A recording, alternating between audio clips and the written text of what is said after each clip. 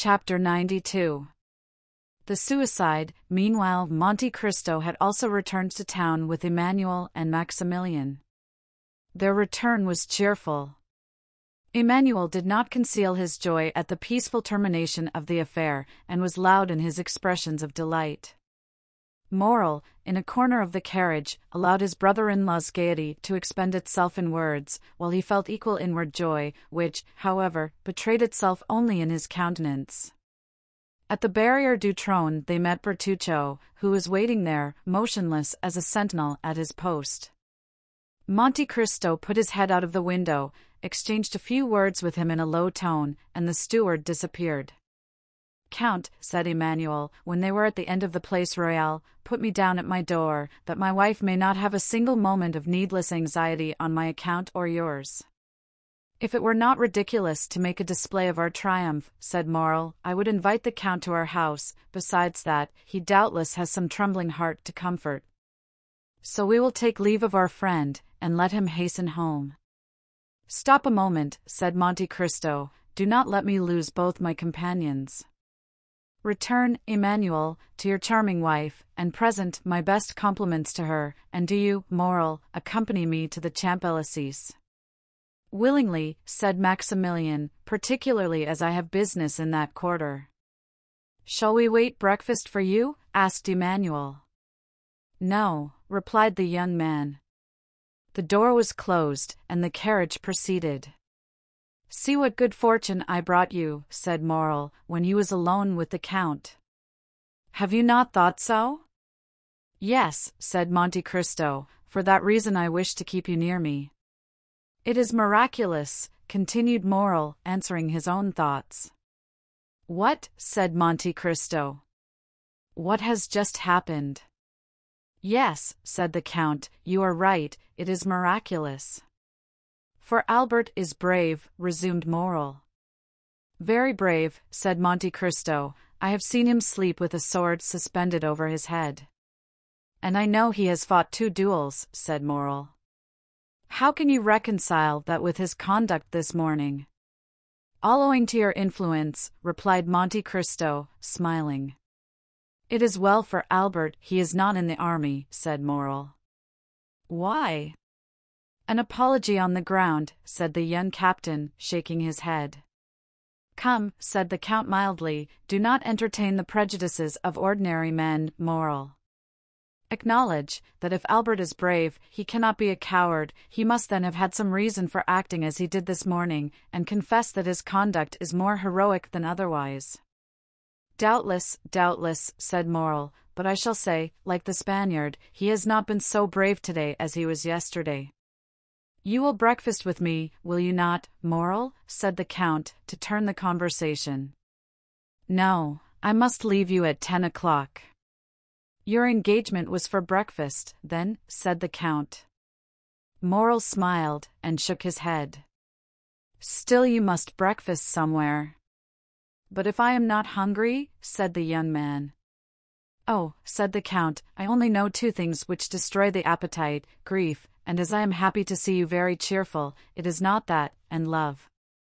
Now after what you told me this morning of your heart, I may believe." "Well, Count," replied Morrel gaily, "I will not dispute it." "But you will not make me your confidant, Maximilian?" said the Count, in a tone which showed how gladly he would have been admitted to the secret. "I showed you this morning that I had a heart, did I not, Count?" Monte Cristo only answered by extending his hand to the young man. "Well," continued the latter, "since that heart is no longer with you in the Bois de Vincennes, it is elsewhere, and I must go and find it." "Go," said the Count deliberately, "go, dear friend, but promise me if you meet with any obstacle to remember that I have some power in this world, that I am happy to use that power in the behalf of those I love, and that I love you, Morrel." "I will remember it," said the young man, as selfish children recollect their parents when they want their aid. "When I need your assistance, and the moment arrives, I will come to you, Count." "Well, I rely upon your promise." "Good-bye, then." "Good-bye, till we meet again." They had arrived in the Champs-Élysées. Monte Cristo opened the carriage door, Morel sprang out on the pavement, Bertuccio was waiting on the steps. Morel disappeared down the Avenue de Marigny, and Monte Cristo hastened to join Bertuccio. "Well?" asked he. "She is going to leave her house," said the steward. "And her son?" "Florentine, his valet, thinks he is going to do the same. Come this way." Monte Cristo took Bertuccio into his study, wrote the letter we have seen, and gave it to the steward. "Go," said he quickly. "But first, let Haydée be informed that I have returned." "Here I am," said the young girl, who at the sound of the carriage had run downstairs and whose face was radiant with joy at seeing the Count return safely. Bertuccio left. Every transport of a daughter finding a father, all the delight of a mistress seeing an adored lover, were felt by Haydée during the first moments of this meeting, which she had so eagerly expected. Doubtless, although less evident, Monte Cristo's joy was not less intense. Joy to hearts which have suffered long is like the dew on the ground after a long drought, both the heart and the ground absorb that beneficent moisture falling on them, and nothing is outwardly apparent. Monte Cristo was beginning to think, what he had not for a long time dared to believe, that there were two Mercedes in the world, and he might yet be happy. His eye, elate with happiness, was reading eagerly the tearful gaze of Haydée, when suddenly the door opened. The Count knit his brow. "M. de Morcerf," said Baptistin, as if that name sufficed for his excuse. In fact, the Count's face brightened. "Which?" asked he, "the Viscount or the Count?" "The Count." "Oh," exclaimed Haydée, "is it not yet over?" "I know not if it is finished, my beloved child," said Monte Cristo, taking the young girl's hands, "but I do know you have nothing more to fear." "But it is the wretched, that men cannot injure me, Haydée," said Monte Cristo. "It was his son alone that there was cause to fear." "And what I have suffered," said the young girl, "you shall never know, my lord." Monte Cristo smiled. "By my father's tomb," said he, extending his hand over the head of the young girl, "I swear to you, Haydée, that if any misfortune happens, it will not be to me."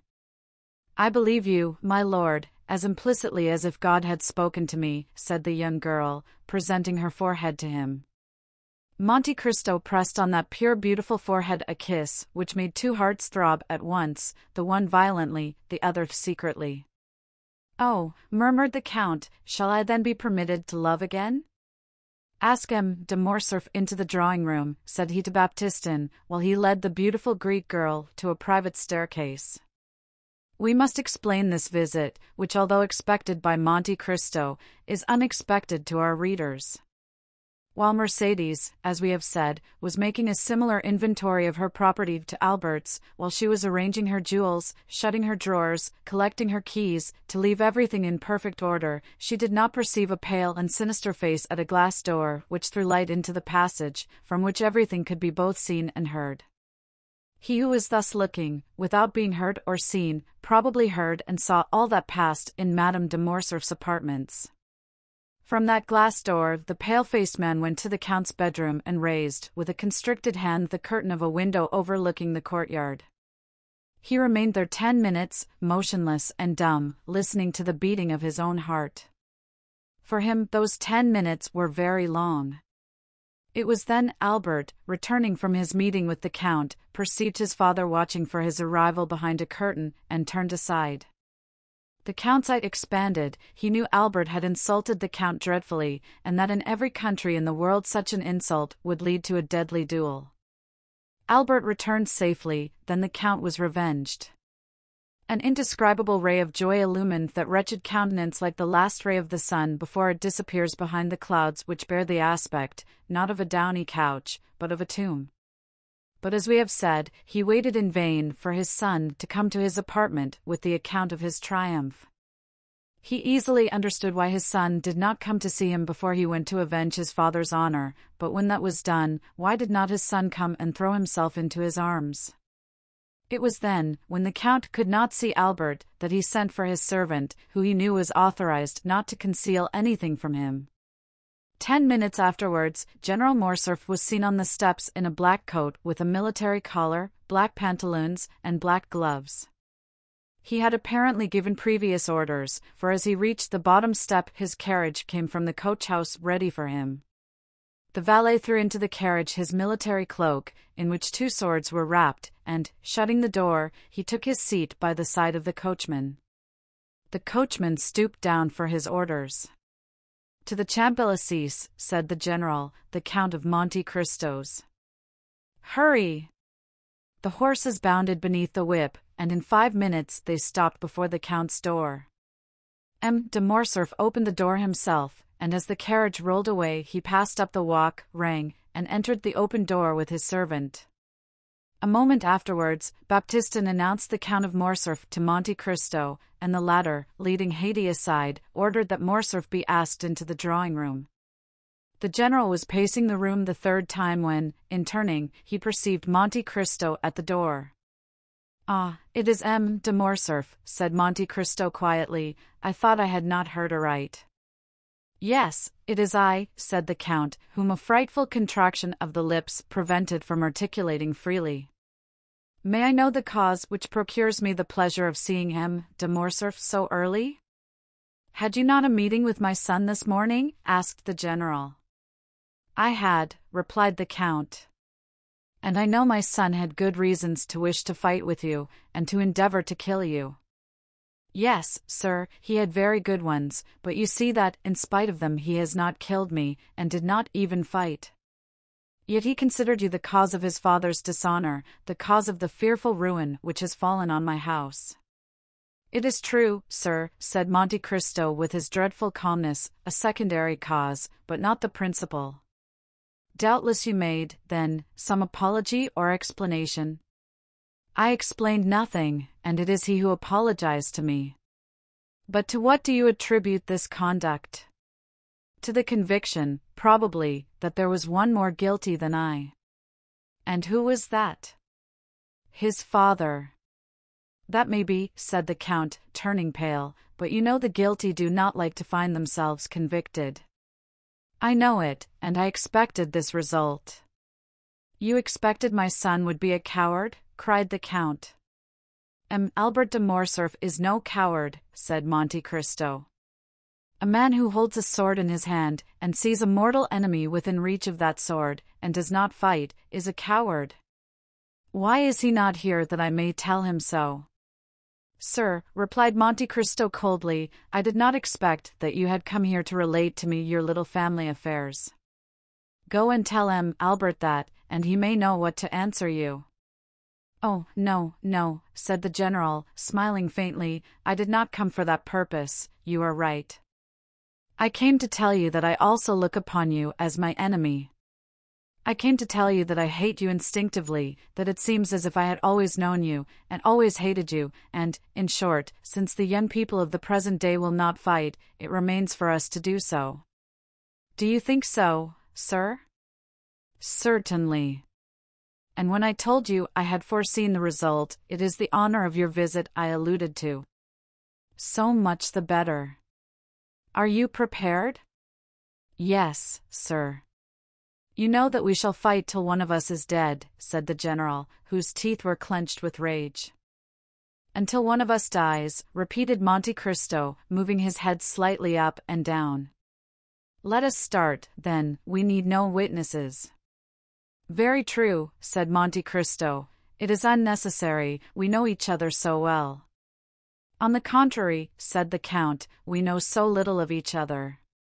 "Indeed," said Monte Cristo, with the same indomitable coolness, "let us see. Are you not the soldier Fernand who deserted on the eve of the Battle of Waterloo? Are you not the Lieutenant Fernand who served as guide and spy to the French army in Spain? Are you not the Captain Fernand who betrayed, sold, and murdered his benefactor, Ali? And have not all these Fernands, united, made Lieutenant General, the Count of Morcerf, peer of France?" "Oh," cried the general, as if branded with a hot iron, "wretch, to reproach me with my shame when about, perhaps, to kill me. No, I did not say I was a stranger to you. I know well, demon, that you have penetrated into the darkness of the past, and that you have read, by the light of what torch I know not, every page of my life, but perhaps I may be more honorable in my shame than you under your pompous coverings. No, no, I am aware you know me, but I know you only as an adventurer sewn up in gold and jewelry. You call yourself, in Paris, the Count of Monte Cristo, in Italy, Sinbad the Sailor, in Malta, I forget what. But it is your real name I want to know, in the midst of your 100 names, that I may pronounce it when we meet to fight, at the moment when I plunge my sword through your heart. The Count of Monte Cristo turned dreadfully pale, his eye seemed to burn with a devouring fire. He leaped towards a dressing-room near his bedroom, and in less than a moment, tearing off his cravat, his coat and waistcoat, he put on a sailor's jacket and hat, from beneath which rolled his long black hair. He returned thus, formidable and implacable, advancing with his arms crossed on his breast, towards the general, who could not understand why he had disappeared, but who on seeing him again, and feeling his teeth chatter and his legs sink under him, drew back, and only stopped when he found a table to support his clenched hand. "Fernand," cried he, "of my 100 names I need only tell you one, to overwhelm you. But you guess it now, do you not, or, rather, you remember it?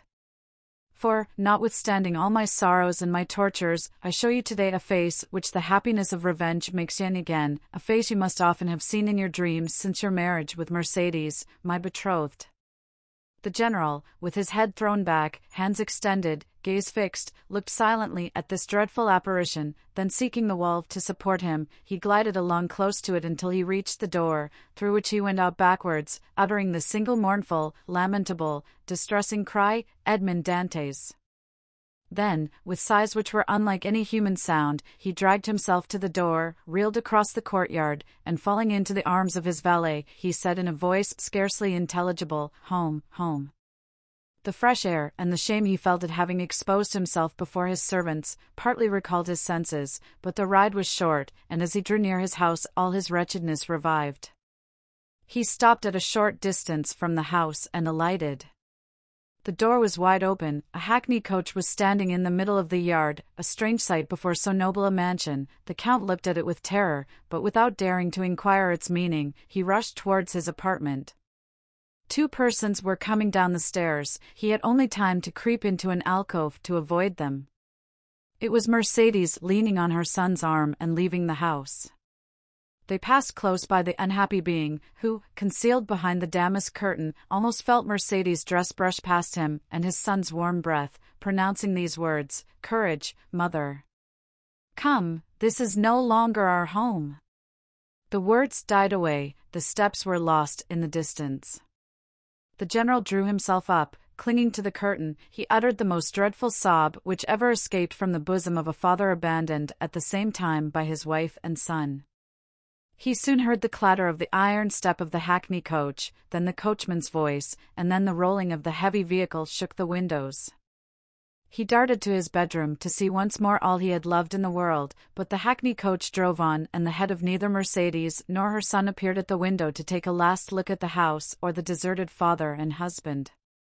And at the very moment when the wheels of that coach crossed the gateway a report was heard, and a thick smoke escaped through one of the panes of the window, which was broken by the explosion.